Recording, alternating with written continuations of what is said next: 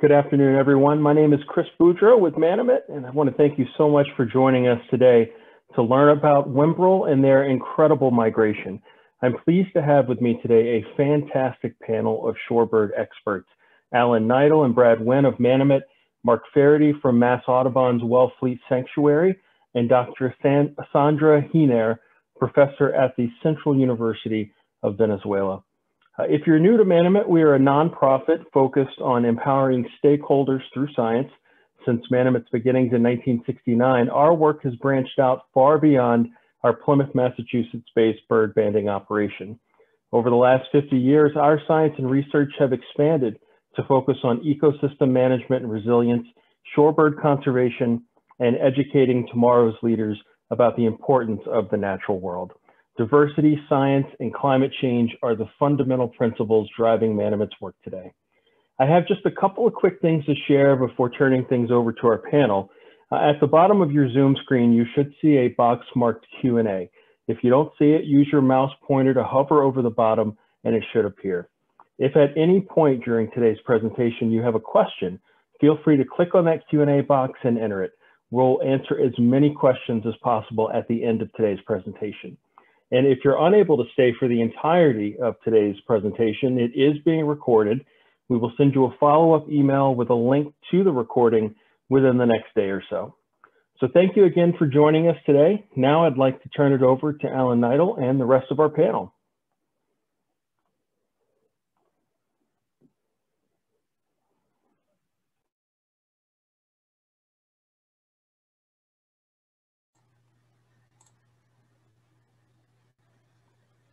All right, hello everybody. My name is Alan Kneidel and I'm a staff biologist at Manomet, and I help lead some of our work with Whimbrels, as Chris mentioned. And we're very excited to walk you through some of our work that we do with Whimbrel, especially on Cape Cod, but also take a trip around the hemisphere with a couple of the birds we've been tracking.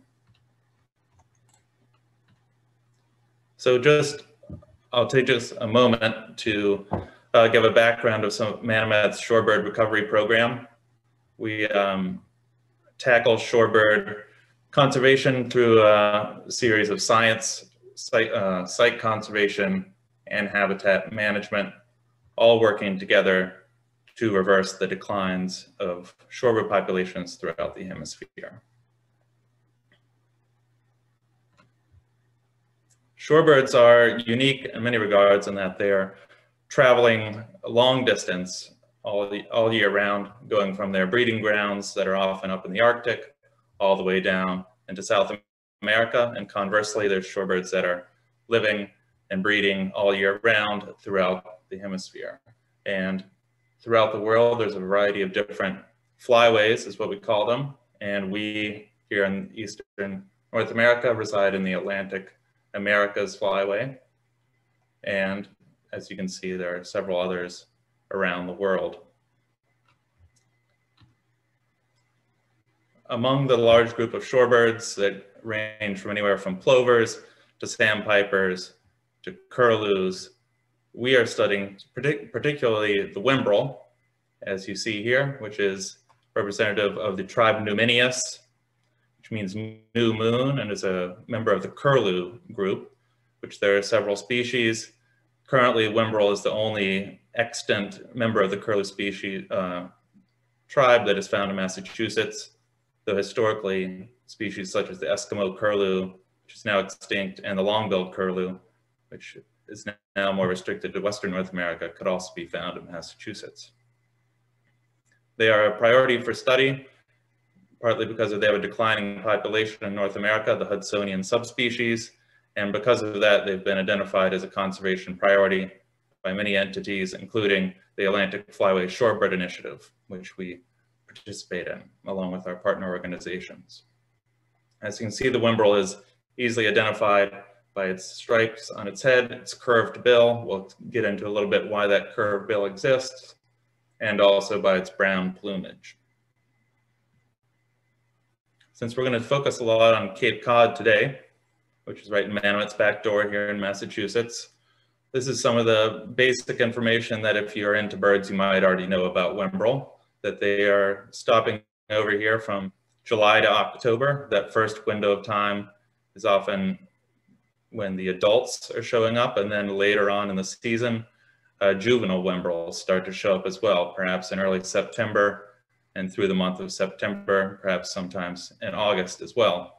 And that's a staggered arrival of juveniles, so that right when the adults have moved through, the juveniles are traveling in, all on their own, fully grown and coming in. And so we refer to Cape Cod overall as something called a staging area, or a stopover site, where birds are going to be here for up to a month, kind of in a mid period in between the period of their breeding or natal grounds and then where they're going to end up for the winter.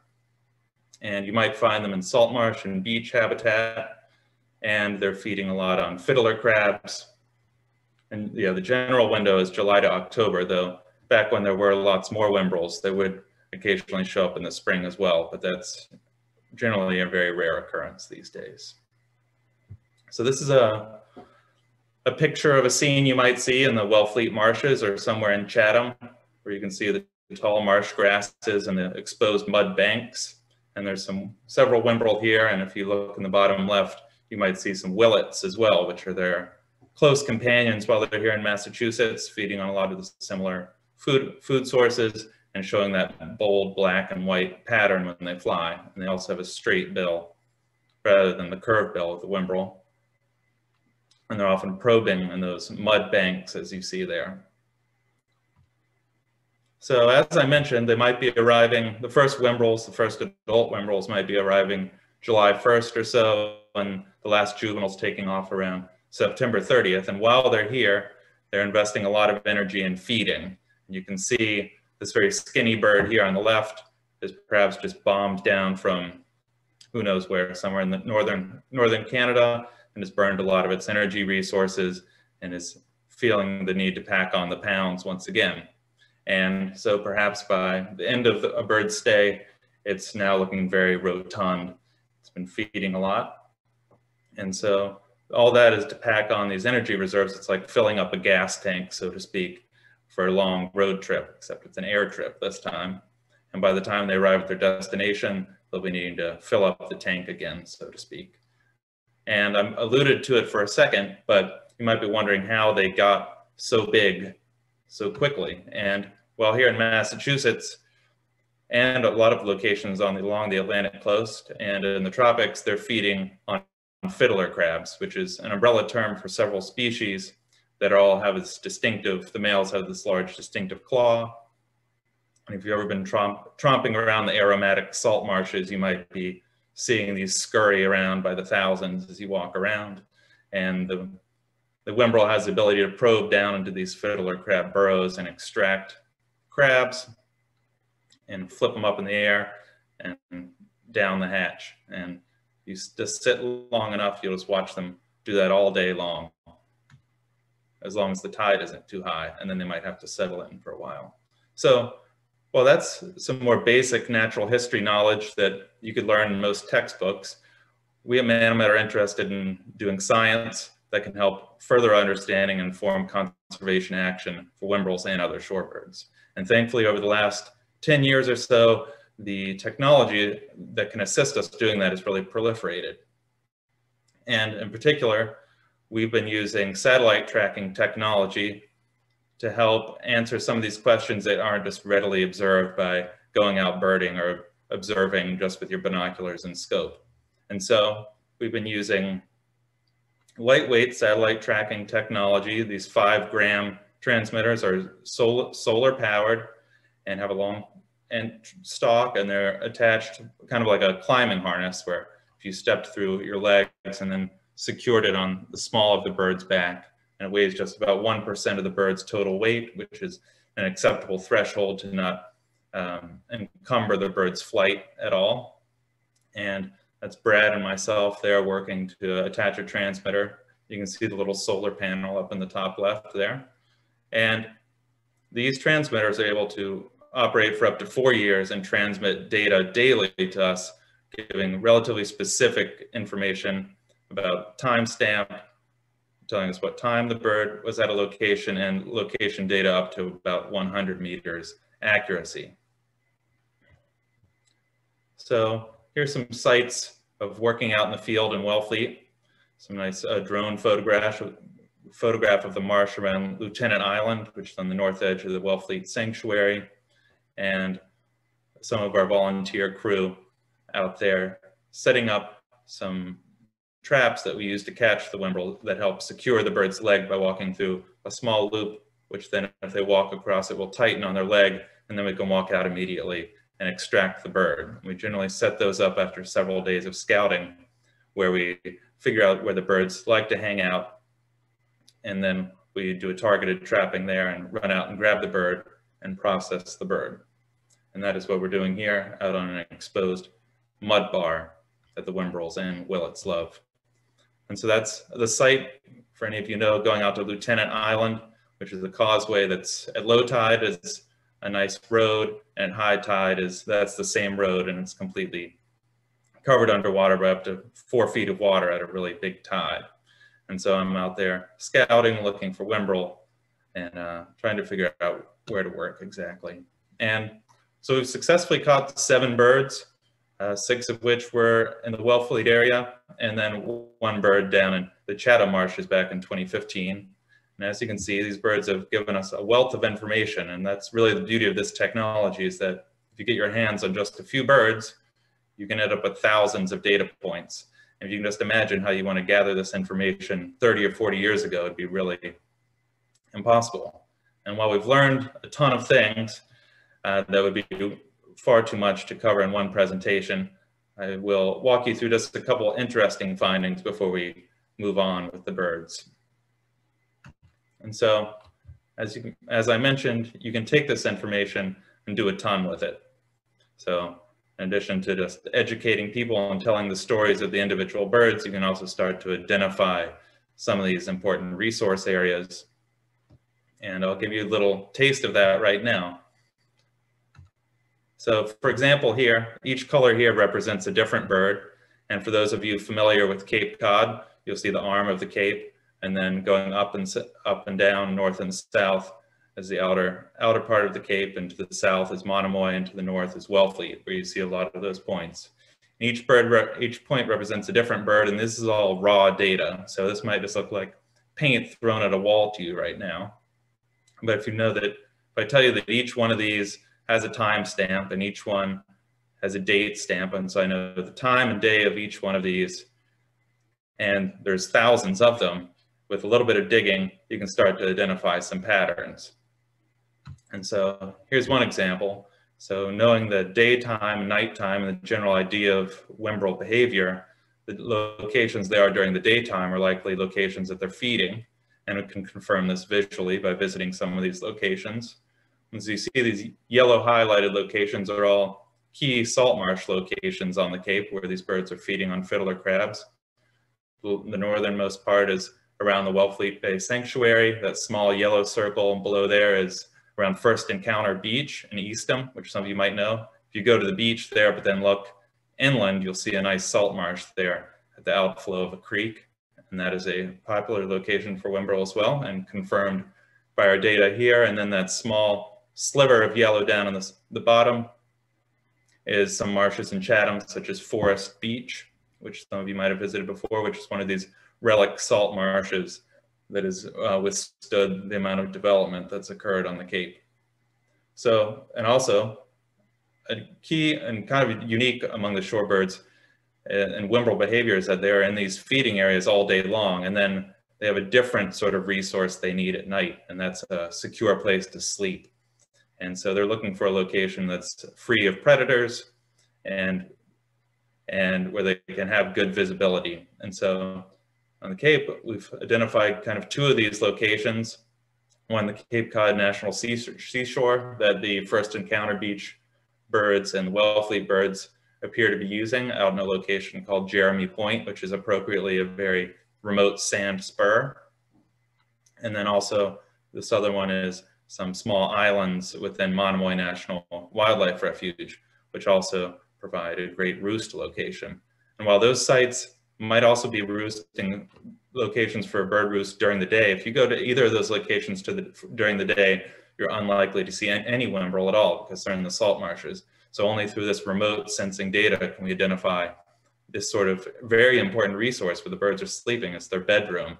But without data like this, we'd have no idea that they were going there, other than maybe being able to detect them in the evening.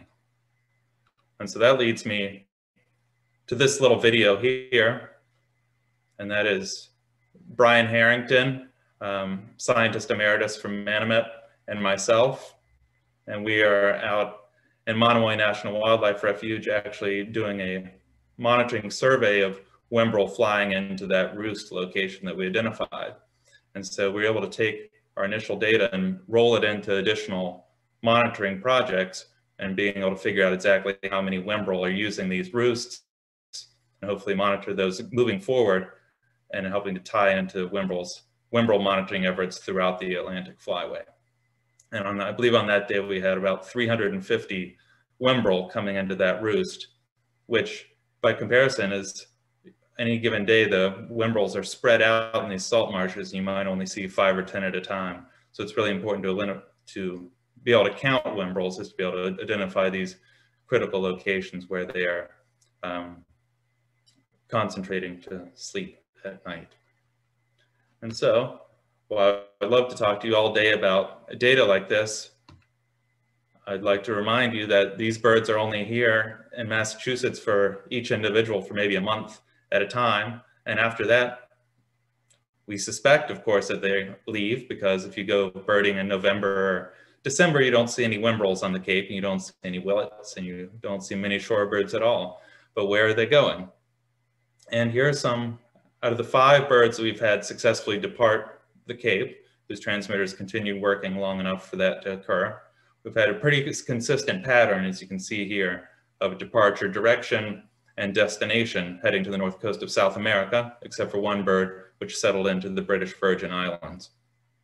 And you can see the most departures occurring around in late September or early October. And just as a reminder for any shorebird neophytes on the webinar, shorebirds aren't like eagles or ducks. They can't soar and they can't sit on the water. These birds are flying nonstop, flapping constantly, and doing this entire flight without stopping. And that's 4,000 miles or so, which will take up to 4 or 5 days without stopping. And we suspect they're probably flying in flocks and hopefully encountering good weather, preferably a tailwind, to help them fly a little bit faster. And so that ends my kind of introduction, though you'll be hearing more from me later. And I would like to pass the screen off to Sandra Giner in Venezuela, who's going to be able to, is uniquely positioned to be able to tell us a little bit more about shorebirds in Venezuela, in particular Whimbrels, and also some of the threats they're facing down there, to help give you a picture of what it is like for the 3 birds that we've had that have settled into Venezuela after departing the Cape. So, welcome, Sandra. Thank you, Alan. Thank you very much for the invitation to participate in the webinar. I will talk a little about the stopover sites used by shorebirds and the main habitat used by Whimbrels in Venezuela. The next, please. The coast of Venezuela extends along 3,984 kilometers, with many coastal marine ecosystems that include a big diversity of habitat used by shorebirds, such as intertidal mudflats, salt flats, mangroves, sandflats, and rocky littoral. The mangroves area over the coast is about 8,530 square kilometers, and the largest extension is in the Orinoco River Delta. In Venezuela, there are 48 species of shorebirds, of which 35 are migratory. Next, please.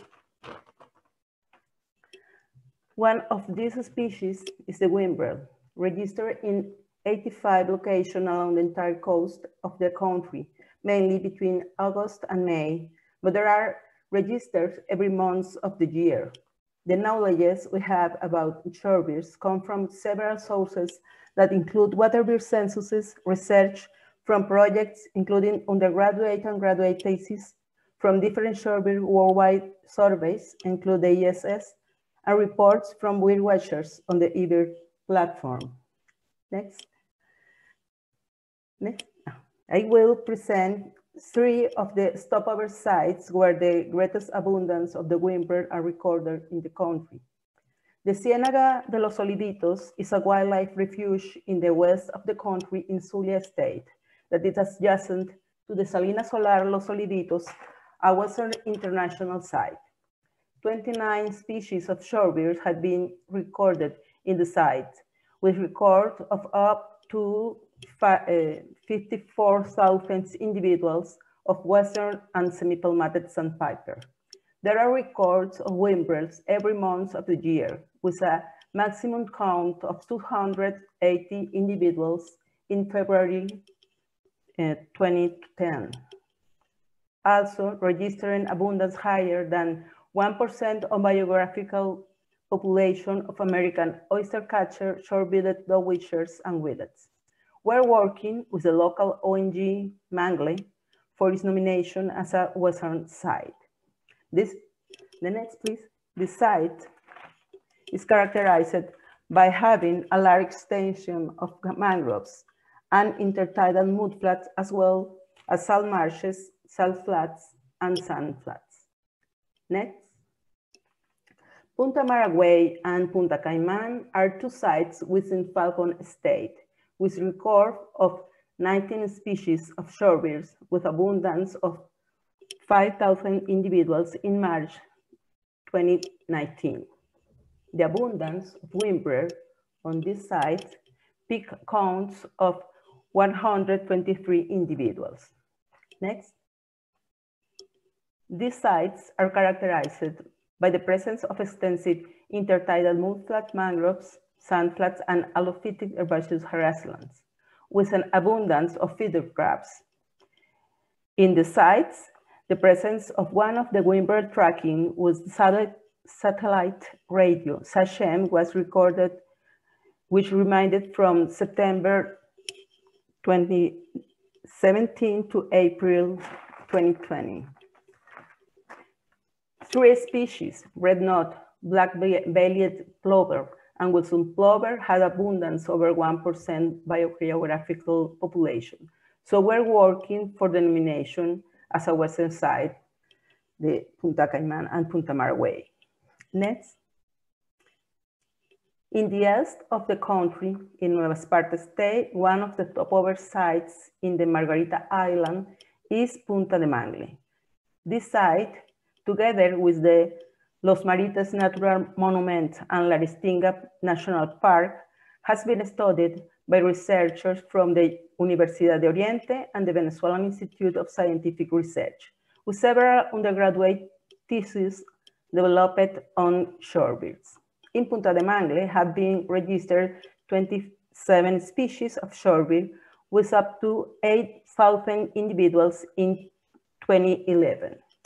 The Whimbrels had been recorded almost all year, with maximum counts of 65 individuals. Next.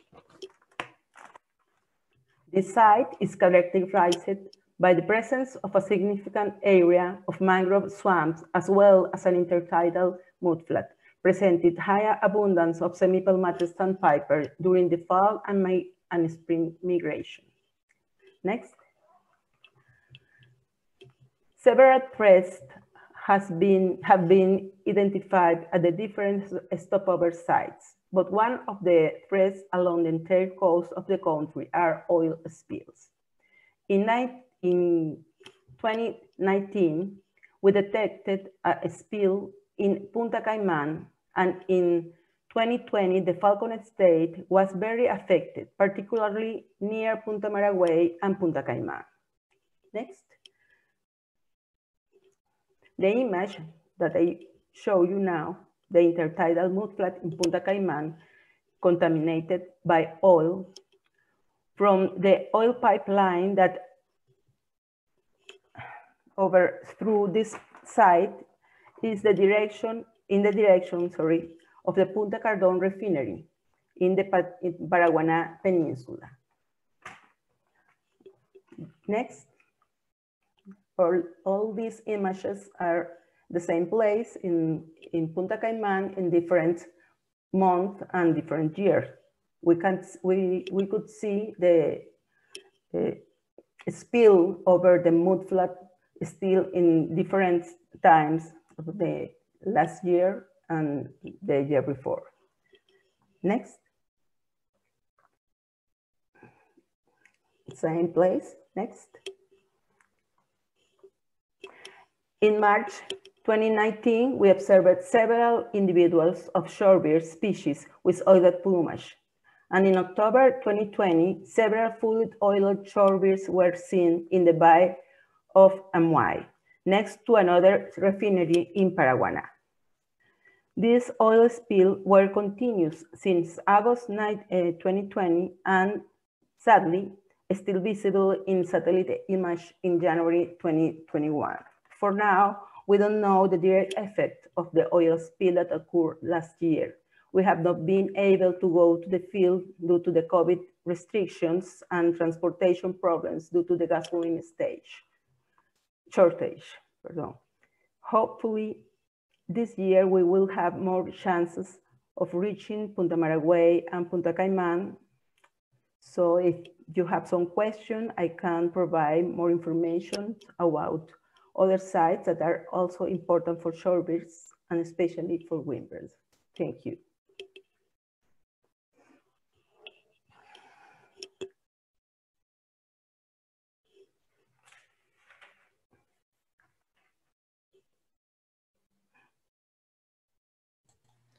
All right, Sandra, thank you so much. I encourage all you who are listening to think about whether you have any questions for Sandra, and feel free to enter them into the question box. And we have Manomet staff at Vianney Ramirez joining us as well to help with any translation. If there's anything complicated you want to ask, that she'll help translate to Sandra, and we can continue that at the end of the presentation. But I hope that was illuminating and painting the picture of the black box that we often think of when the birds leave Massachusetts, and where do they go? And at least for some of the Whimbrels that spend the fall here in Massachusetts, they're heading to Venezuela, and Sandra is a great person to be able to share that with us. And so, in addition to those birds that flew down to South America, one of them, we additionally tagged one adult Whimbrel. The majority of the birds we've tagged have been juveniles, and that has been because that's kind of a missing link in our understanding of Whimbrel and shorebird behavior in general, is how juveniles are behaving during their first years of life. How long are they on their wintering grounds, and then how do they behave on their subsequent migration cycle? But in addition to wanting to understand Whimbrel resource use, and on Cape Cod, we additionally tagged an adult bird. And the benefit of doing that is that they are often pumping through their entire migratory cycle in a single year. And so after flying south to South America, as this bird here on the right is a hanu, which you might have heard of. This is the track of a hanu, an adult bird we tagged in September of 2018. A hanu flew down and stopped on the coast of the Guyanas, and then eventually moved down to Bahia San Marcos, Brazil, and then flew subsequently on another nonstop flight all the way to the coast of Texas the following April. And this is actually a photograph of the management area in Freeport, Texas, that the land manager there was able to email me. I emailed them and told them about a hanu, and they went out and actually photographed the impoundment where a hanu spent over a month, and actually returned to the same impoundment the following spring. And then similarly, a hanu flew up nonstop once again over the central part of the country, up to a previously unknown breeding ground area for Whimbrel, which is in the process of being published along with our partners at Center for Conservation Biology in Georgia DNR. And this is actually a photograph. I did some sleuthing online, and actually through eBird was able to find someone who had eBirded Whimbrel on the Thelon River, which is just about 20 kilometers from a hanu's breeding site. And he had happened to take some photographs of the landscape. So I emailed him, and he was able to email me some photographs of what the land actually looks like there. And so that's the Thelon River in Northwest Territories, less than 20 kilometers from where Ahanu bred and then returned to breed this past summer. And it's actually only within about 50 kilometers or so of an additional Whimbrel that was tagged by our partners in the Canadian Maritimes about 5 years ago. And those two birds are helping delineate this new breeding area. And I'm telling this story because then Ahanu returned back to Massachusetts the following year in September. And as you can see here in this inset in the top right, the transmitter just happened to be transmitting. They transmit for 5 hours out of every 25 hours. It happened to be transmitting when the bird approached Massachusetts. And you can see it did a little bit of a U-turn over Martha's Vineyard and then flew in to that roost site that we had identified in Manomet before then hopping back up to Wellfleet and staying in the Wellfleet Jeremy Point area. And I show this full annual cycle to bring us back to Massachusetts after a year's worth of knowledge and to introduce Mark Faherty from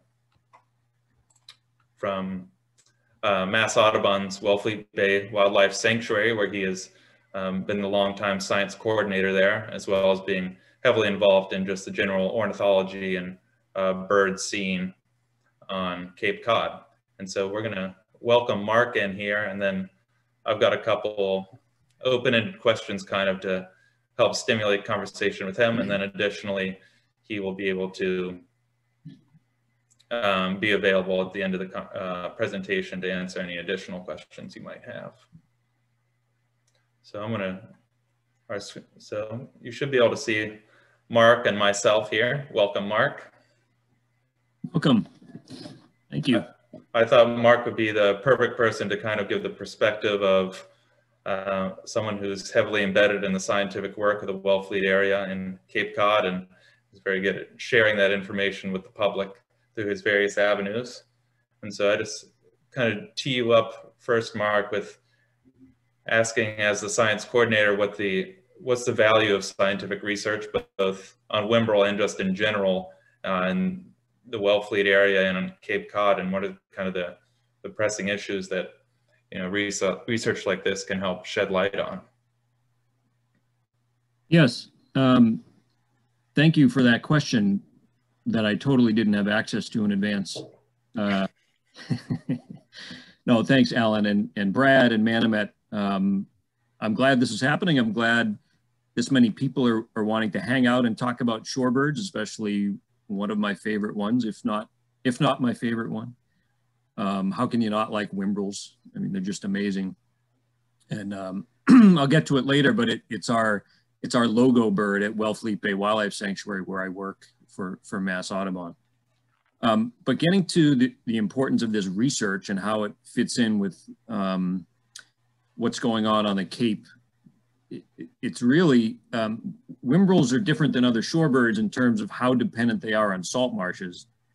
You think about sanderlings and some of these other more abundant shorebirds that can hang out on beaches and mud flats and things, and they're in these big flocks. But Whimbrels are much more specific and very much tied to not just salt marshes, but salt marshes with fiddler crabs, healthy salt marshes with good populations of fiddler crabs. And salt marsh health is probably the most important, arguably, conservation issue here on Cape Cod. When you think about salt marshes, it's hard to overstate their importance to every aspect of the Cape economically. I mean, if you run a kayak business, if you're a shell fisherman, if you run a restaurant, anything that depends on tourism, if you're us at Wellfleet Bay, if you're a commercial fisherman offshore, the salt marshes are the nursery grounds for all kinds of commercially important things, from lobsters to finfish. And so this research really is important to understanding salt marshes. I mean, I've been watching, I'm trying to figure out what's happening with Whimbrels. I feel like I used to be able to see over 150 around Wellfleet Harbor back in late 90s, early 2000s. And I was just going back and looking at some data in eBird, including Manomet old International Shorebird Survey data. I mean, talk about the importance of long-term research and the work that Manomet's been doing. you know, that's the only data available for numbers of Whimbrels, say in the 70s, 80s, 90s. And back then, there were sometimes people could get 500, 600 or more Whimbrels.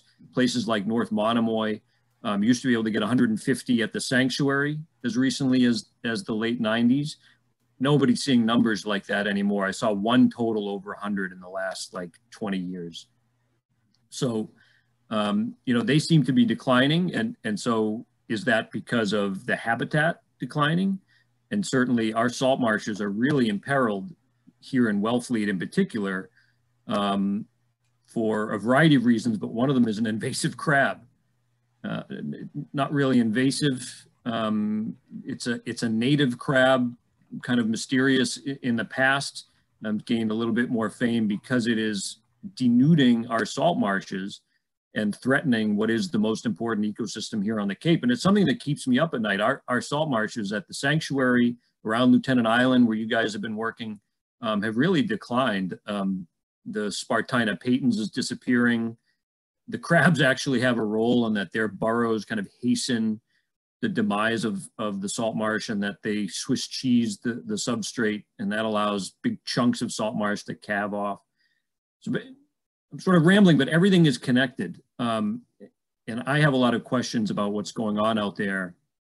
And at Mass Audubon, you know, we don't do tons of pure research. And so it's important to me as a scientist and to Mass Audubon as well to partner with organizations like Manomet, pure researchers like Brad and Alan. I think you guys are pure. You're pretty pure. To get at some of these questions, you know, we're very good at land conservation, land protection, and especially education, engaging the public with these stories, these conservation stories, getting people excited about conserving things like Whimbrels and salt marshes. And the Whimbrel is a charismatic species, you know, at least I think so. I mean, just someone might say, well, it's a brown bird, it's chicken sized. But no, I mean, I think it's pretty easy to sell Whimbrels and the amazing migration story that they have. And this work that you guys are doing, producing those maps, the wow factor of the satellite technology,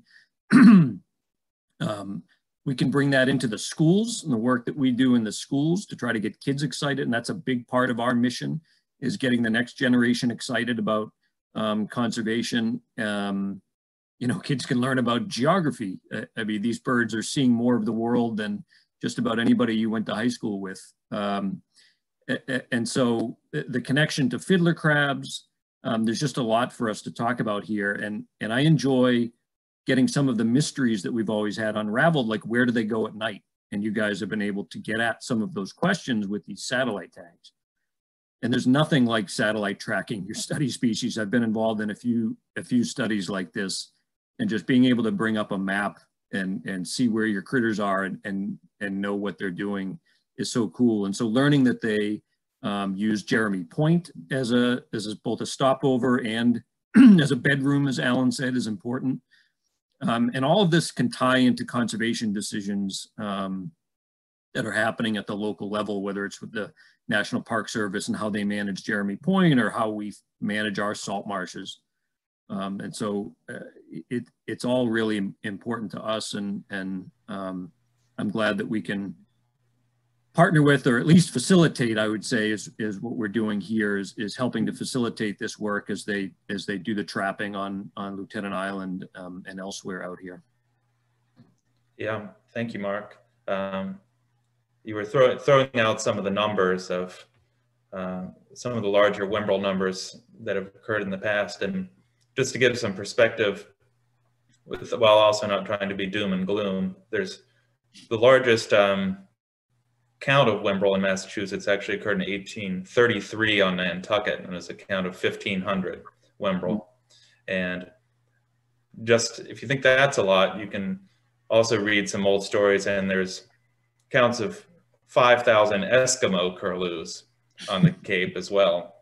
So you thought the Whimbrels were abundant on the Cape, you can think of that, and then also records of dozens of long-billed curlews stopping over in the fall. And wow. Whimbrel are still common enough that they are easily studied. and they're representative of this globally imperiled group of shorebirds called curlews, even though the name curlew is not in the Whimbrel's name, that are declining across the board and are some of the most imperiled species or already extinct species within the group of shorebirds. And thanks also, Mark, for pointing out just the importance of salt marshes as a nursery for wildlife, but also really the nursery of the local economy in many respects, of whether it's the fisheries and the protection of absorbing storms and all sorts of things, and how studying something that's emblematic of the salt marsh is really also studying everything about the Cape. And with the few minutes that we have left, Mark, it is kind of unique situation where a lot of our research is actually occurring on a wildlife sanctuary that is also a place that welcomes the public. And so that some people on the call might not be aware of that and might be interested in realizing that they can actually go out and visit in person this site where a lot of this research is going on. So if you could just share a couple minutes about what the sanctuary has to offer in terms of being outdoors and seeing birds, and also any educational infrastructure you have on site that might be of interest to the audience. Yeah, no, thanks. Yes, so we are Bass Audubon's Wellfleet Bay Wildlife Sanctuary, and we've restructured. We're now part of what's known as the Cape Cod Hub, which includes our Long Pasture Sanctuary in Barnstable, but we still are our Wellfleet Bay Sanctuary, and it's still, I think, the best place in Massachusetts in terms of easily accessible places to see Whimbrel, even though they have declined. You know, either at our sanctuary proper or at the Lieutenant Island Bridge, which is some salt marsh that we own that's accessible from a different place. But yes, come to the sanctuary, walk our trails. We do programs, or at least in a normal year, we would, hopefully we'll have our usual slate of offerings at some point in this upcoming summer, but we have all kinds of public programs, day camp for over 1,000 kids. And so we're trying to figure out what those things look like for this year, just like everybody else in the world, but in a normal year. But yes, certainly our trails are still open now. And if you come in like mid-July, end of July, often when the peak numbers of Whimbrel are around, but they're there into October, and you can see them feasting on fiddler crabs. And another reason I like this research, this is core Mass Audubon stuff and core Wellfleet Bay stuff. The sanctuary was an important bird research station long before it even became a Mass Audubon property. Dr. Oliver Austin, a prominent ornithologist back in the early 20th century, published tons of research on, mostly with his banding work on terns and shorebirds and things. And so it was a real bird research clearinghouse back then, this property. And so, you know, this is part of our origin story as a property. So it's good to keep that going with some more banding studies and shorebird research. Great, thank you. We might be hearing more from Mark at the end, but we're gonna continue on and be bringing in Brad Winn, which if any of you know Manomet and shorebirds, you probably know Brad. And Brad is the Director of Shorebird Habitat Management at Manomet, and also one of the leaders of our shorebird work. And so welcome, Brad. I'm sure you've been chomping at the bit to be able to talk about a bird that you love and actually have helped introduced into Manomet's portfolio of work. And so I thought I'd start right there and ask you to tell a little bit the story of how Manomet has got introduced or has got involved in researching Whimbrel over the last decade plus, and a little bit of your backstory and how you were instrumental in making that happen and continue to this day. Sure. Hi, Alan. Hey, everybody. Thanks for doing all this, Alan. This is going well. And gosh, thanks to our honored panelists with Sandra and with Mark on here. It's really great. It's kind of representative of what Manomet does and how we're able to work. But so to answer your question, Manomet actually with Whimbrel has been involved since the 80s when some of the first work on the species was done out of Manomet. And Betsy Mallory was on staff then. She actually was a co-author of the Birds of North America for Whimbrel. So you can find some of the work that she was involved with listed there in the document. But yeah, in the last let's see, yeah, last 10 years actually, isn't it?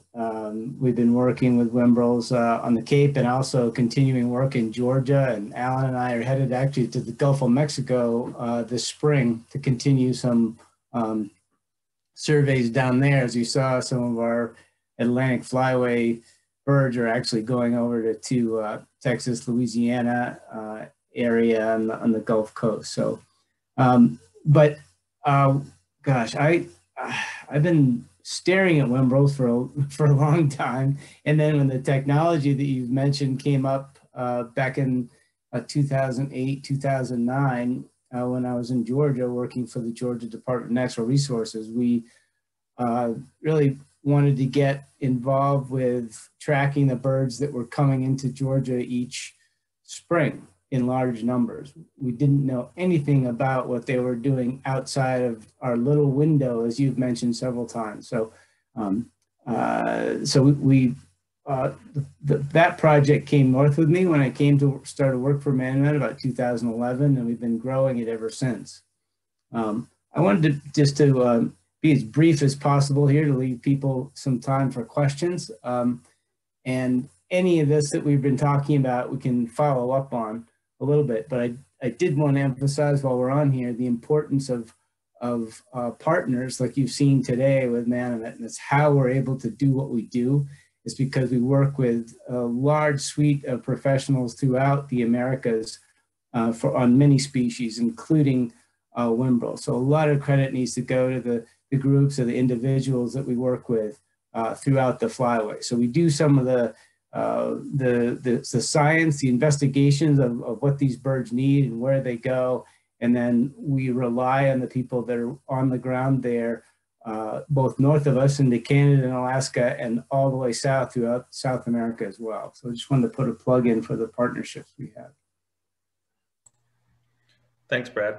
That is a good point that, believe it or not, we're almost already 50 minutes into our webinar and want to make sure that we continue the kind of conversational atmosphere that we were looking to have in this webinar rather than a monologue presentation, and to be able to get some questions from you all and continue the conversation. I'm going to just highlight just very briefly some of the additional kind of partnership-based work that we do at Manomet. As Brad mentioned, we have a lot of ties to Georgia and a lot relating to Whimbrel, but then also we have Abby Sterling, who's a shorebird scientist based in there doing all sorts of things. And we're tying into bigger things that we do locally are then tied into initiatives that involving conserving Whimbrel and other shorebirds throughout their flyways. And you can learn more about this on our website, but this webinar is more about Whimbrels. And so a quick shout out to some supporters, of which there's several, and then open it up to questions. And I believe what we'll do actually is we'll stop sharing the screen now and just open up the camera of everyone, all the panelists who participated, and perhaps Emily on the call will help select some of the questions and ask them to us, and we'll fight over who gets to answer them. And I just wanted to point out that after seeing Mark's nice Whimbrel background there, I had to go get a whole flock of them just to let you know. I had to go find them. That's a salt marsh in Wellfleet, by the way. Photo wasn't even from Wellfleet, it was from Nauset Marsh. Uh-oh. Well, I've got the real thing in my background though. Perched on my shoulder. All right, thank you all. That was a super fascinating presentation. I'm gonna take over and field some questions. My name is Emily and I'm Manomet's communications coordinator.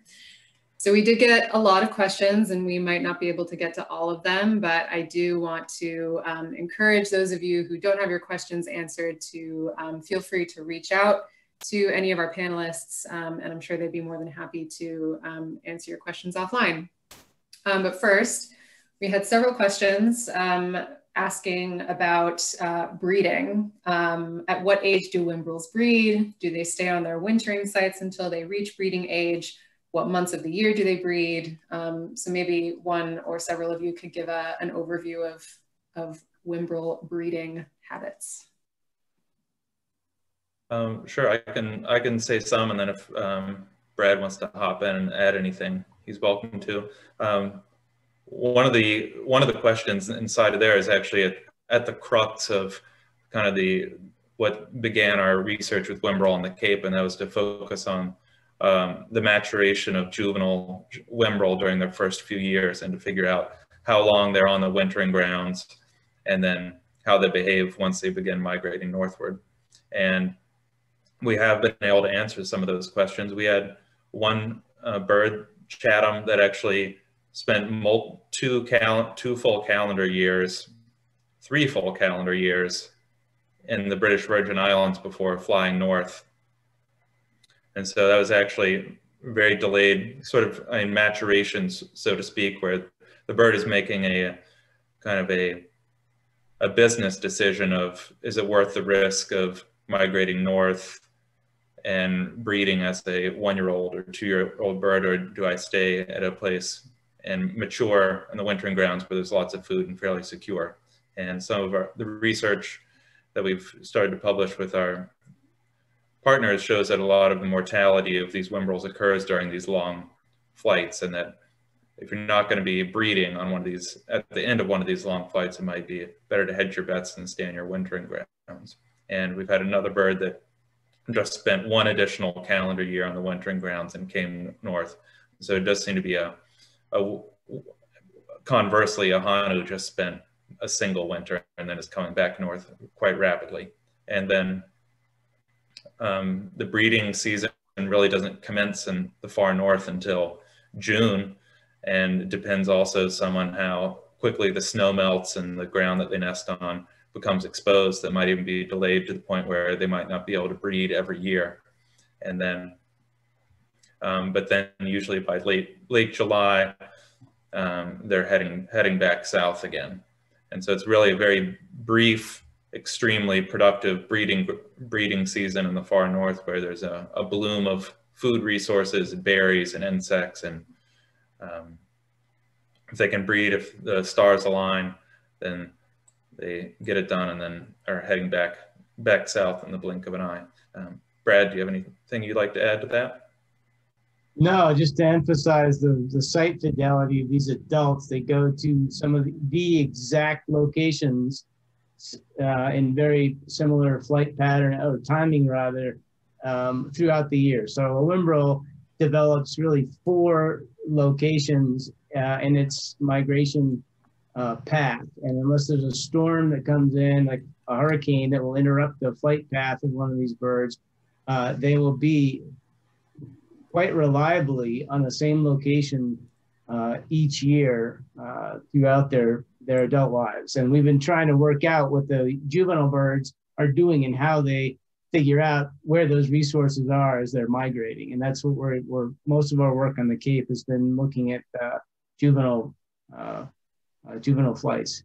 I have to do another shout out to our partners. This is all done with a partnership in the Center for Conservation Biology of William and Mary, the Canadian Wildlife Service biologists, and then Georgia DNR biologists are still working with us on these. So just a few of the partners. That's all I've got. Great. Okay, this question comes from Stuart. He says, I've read some sad stories about Nauset Marsh being devoid of fiddler crabs because of mosquito eradication attempts from a century ago. I kayak this marsh and don't see many Whimbrels there, but wonder if fiddler crabs can be reintroduced there. I think that's a Mark Faherty question, but I can just throw out that fiddler crabs are not found in all the marshes of Massachusetts, I think naturally, based on location and whether it's the open ocean or the bay. But Mark, what do you know anything about that? Yeah, no, it's a great question. The Sassarmid crabs, there were several questions about what the crabs were that I was talking about. I could take this opportunity to answer that as well. But the the obscure crab that is overgrazing the marshes around Wellfleet Bay and elsewhere on the Cape is called Sassarmid reticulatum. It's a nocturnal herbivorous crab. They literally climb up the stalks with these kind of beefy claws and just eat the marsh grass right down to the ground. They're also not in Nauset Marsh, so it's a better looking marsh. Look behind Brad. That shouldn't be bare. That should not be bare mud. That Swiss cheese look is all the old fiddler crab burrows, and then the lack of vegetation is some combination of the Sassarmid crabs and sea level rise stressing the marsh. That should be vegetated. So this is one of the problems. But yeah, it's a good question about why the fiddler crabs are not in Nauset Marsh, and I don't know if it's definitively because of DDT or if it's just because, like Brad said, fiddler crabs are, the Cape is a biogeographic boundary for a lot of ranges of species naturally, and fiddler crabs have not historically occurred north of Cape Cod, but they do now. They've colonized the North Shore in the last 20 years, and everything is moving north as the waters get warmer. But I don't know if you could or should introduce them to Nauset Marsh. That is just a little aside of the march north. It's very interesting. One of the maybe future research questions here is birds that are stopping over on the Atlantic coast in Massachusetts are feeding on fiddler crabs, but then Whimbrel are also doing a similar thing in the Canadian Maritimes, stopping over there, but they're eating blueberries, and fiddler crabs do not exist that far northward. And so there's kind of this shift at some point on the Atlantic coast where birds that are stopping over are learning how to eat fiddler crabs for the first time after eating berries and spiders in the Arctic. But then, as Mark alluded to, fiddler crabs are also steadily marching northward as the climate warms, and they now exist in coastal New Hampshire, for example, and the North Shore of Massachusetts, whereas previously Cape Cod was kind of the northernmost outpost of fiddler crabs. And so it's kind of this major diet change that happens on the Atlantic coast, and also at the same time it's shifting northward. So it's a interesting thing that's happening before our eyes, kind of. Great.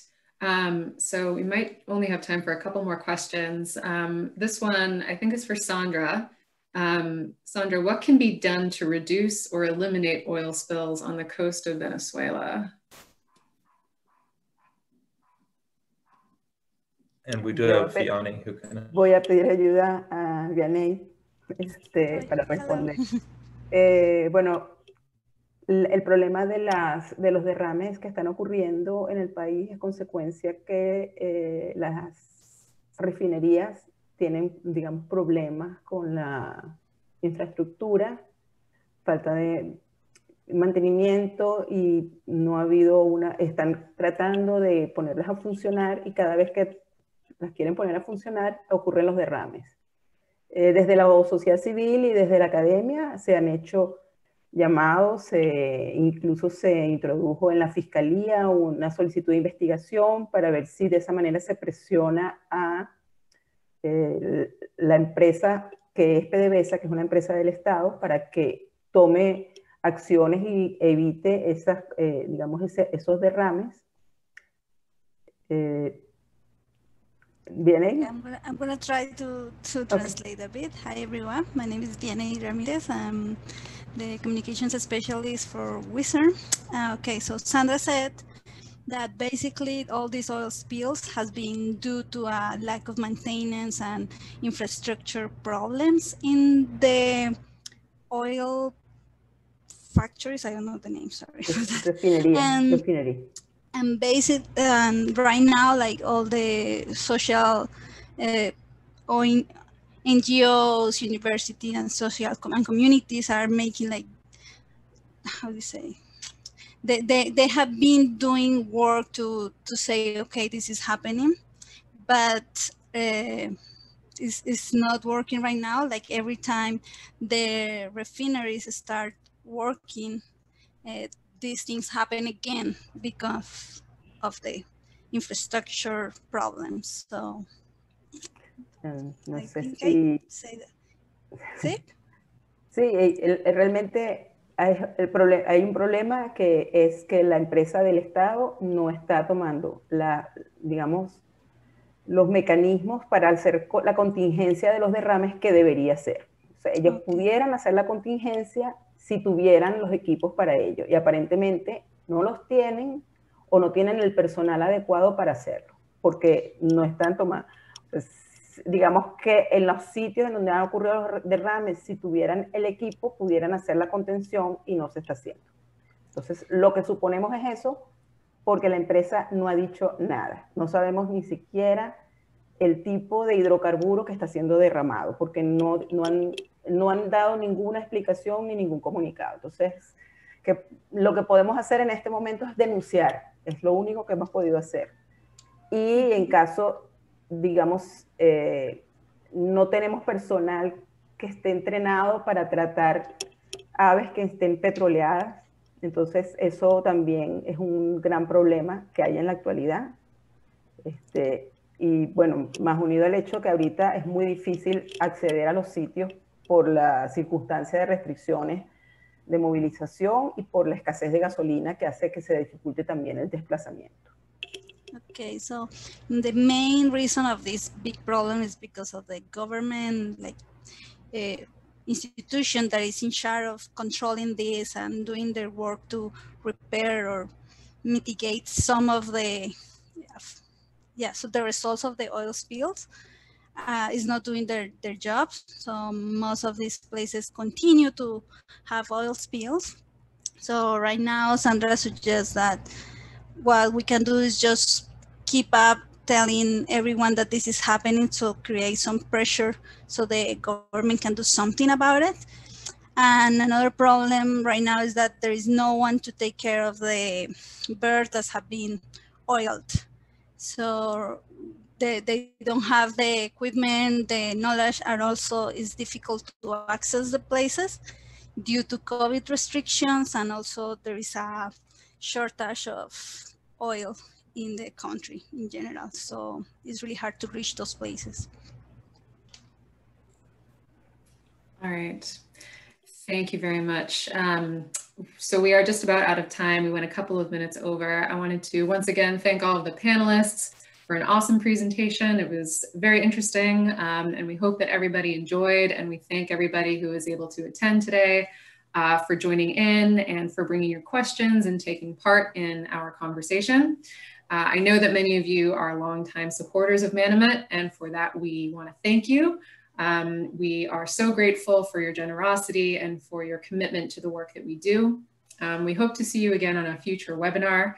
So please do keep an eye on your email for info on upcoming programs. And a reminder that this webinar presentation was recorded, and you will receive an email with a link to view this webinar within the next 24 hours. So thank you all again, and enjoy the rest of your day. And feel free to, if you have any questions that we weren't able to get to,